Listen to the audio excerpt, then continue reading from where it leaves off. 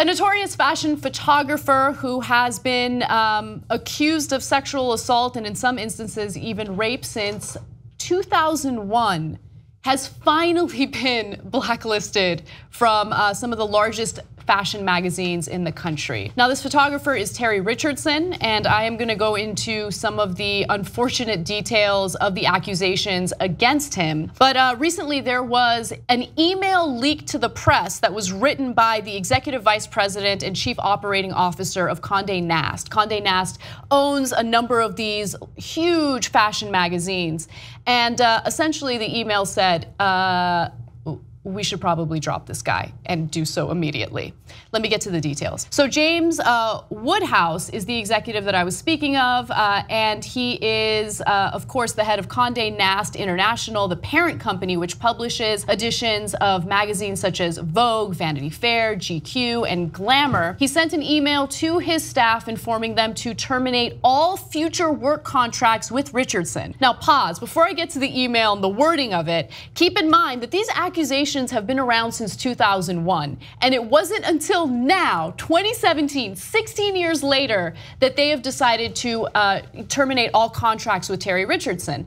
And of course, this has everything to do with what's been in the news recently with Harvey Weinstein and also Bill O'Reilly. So it's fascinating how they're willing to act as soon as they realize that it might hurt their brand. Now look, the Roger Ailes accusations go back decades. Cosby goes back decades, O'Reilly goes back a long, long time, 6 different settlements, etc. But in Terry Richardson's case, a lot of it was public. Like with Ailes, we didn't know. The settlements had been happening behind the scenes. With Cosby, some knew and etc., but most people didn't know. Same thing with Weinstein. Here, the accusations were very public for at least 3 years, and they're like, no, but we're still making money. So we're okay. That's right, yeah. And now it's like, it's kind of tipped over where it might cost us money. So, okay, right, morals, right, that's what we meant. And Terry Richardson also photographed more than celebrities. I mean, he did a photo shoot with Obama, with Oprah Winfrey, with all sorts of people. And so he was powerful, incredibly powerful within the photography industry. So yeah, look, I have a great disdain for the fashion industry anyway. Like, oh wow, he takes pictures of people next to a white wall. That's tantalizing. Wow, that's amazing. Okay, but like this whole idea of but every story's talking about Obama. He took a picture of Obama.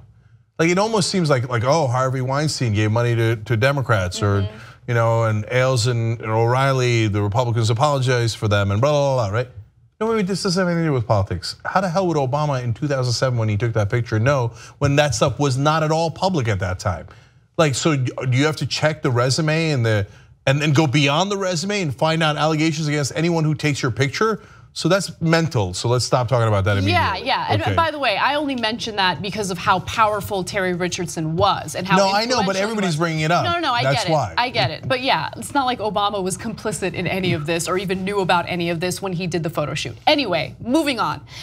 So the email that was leaked to the press said the following: Condé Nast would like to no longer work with the photographer Terry Richardson. Any shoots that have been commissioned or any shoots that have been completed but not yet published should be killed and substituted with other material. Okay, great. Finally, they're acting on what people have been pressuring them to act on for a long time now. But for those of you who are wondering, what are some of these allegations? Well, let's go all the way back to 2001. And this was an allegation by one of the models that he had done a photo shoot with. Here's what she had to say. He wanted me to be completely naked and pretend to give one of the men a sex act while he was also naked. In 24 years of modeling, I have only walked out once. He made me feel as if I was a prostitute. By the way, the other man who she was allegedly asked to do a sex act on was one of Richardson's friends, not another model or anything like that. Oh, what a coincidence. Yeah.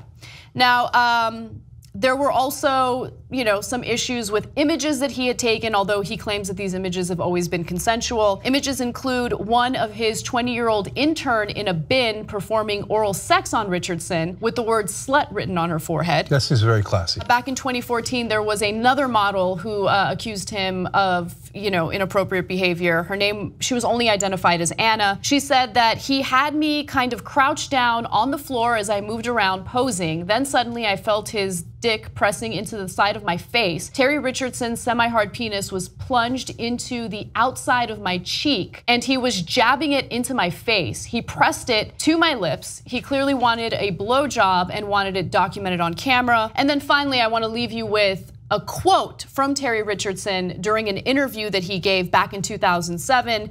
Here's what he had to say in regard to models who are trying to make it in the industry. Like I've always said, it's not who you know, it's who you blow. I don't have a hole in my jeans for nothing. Okay, gee, I wonder if he did it. I can't quite tell. Now, his excuse now is, quote, I collaborated with consenting adult women who are fully aware of the nature of this work. No. So for again, some of the articles talk about he took explicit fashion pictures. Nobody cares about that. I don't care if he took porn pictures. That's all I care about is, are they consenting or are they not consenting, right? And so if people came in and they want to take racy pictures, great, take racy pictures, okay? You want to take porn pictures, go, I don't care, right? I'm not the right wing. I don't believe in big government getting in the middle of you and your picture, okay? On the other hand, if you're going around without asking women and all of a sudden doing what you described, I don't even want to repeat it, right? That is clearly non-consensual. You can't say, well, I mean, you're in the fashion business.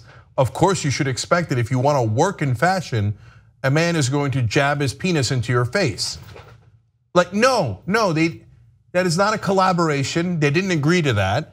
And I think that he just feels entitled. Like, I work in fashion, we're scumbags. Not all, and by the way, I'm not saying that. And as I have disdain for the so-called art in a lot of fashion, right? But I hope that he's an outlier. But his way of thinking is, hey, if you want to work in fashion, you have to submit to gross men like me, who will then write slut on your forehead after I have taken advantage of you as an intern, right? Yeah. And even if that one was consensual, then I'll humiliate you afterwards, and then I'll brag publicly about how I, force you guys into oral sex. Otherwise, I wouldn't have given you a job and you wouldn't have had a career. This is not a complicated case, and it took until now to fire him. And look, the reason why I think people should be criticized for not firing him earlier is because he had that attitude because he was emboldened by the fact that he never suffered any consequences. There were never any ramifications for his actions. And so when you send that message to someone like this, then he'll not only continue doing it, he'll do it more brazenly. And that's what it appeared to be. That's how he appeared to behave.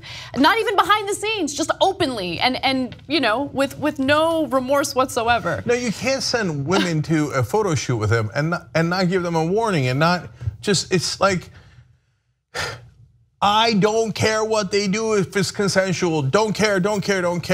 But you can't send an unsuspecting woman whose career depends on this, and he's a powerful photographer, which is absurd anyway, but fine, right? But their career depends on it, and and he has publicly said, I will not give them anything unless they perform oral sex on me. And you send them in anyway. No, that's just, I think that we had no idea, and it's, maybe you could think it's, and I think it's weird. I also think it's weirdly naive of us. I'm 47 and I'm still this naive in the year 2017 that I'm shocked by all this. Like if you told me there's a casting couch in Hollywood in the 1950s, I'd say, of course, yeah, I get it, that there's a reason why that term exists. It said, did men abuse their power in the 40s, 50s, 60s in Hollywood? I would have said, yeah, of course, I imagine so, right? But in the year 2015, 16, 17, you still, in order to work we've heard a lot of cases in music, in fashion, in movies, in news, right? No, if you're a woman, you must give the powerful men what they want, otherwise your career is over. I mean, Jesus Christ, I'm so glad that the spotlight is being put on it. And this is what leads to equality and not this abuse of power that these guys have been doing for decade after decade. So I'm sure that like O'Reilly and all the rest, he'll now be crying about God and how he's the victim and hiding behind other people, right? Oh my God, after I abused all those women and made all that money and I got all that power and fame for decade after decade, now at the end, I've been caught and slightly punished, boo-hoo. Take your boo-hoo somewhere else and send us a picture of your tears. Oh, zinger, okay. But will there be a white wall in the background? If there is, it's gonna be art.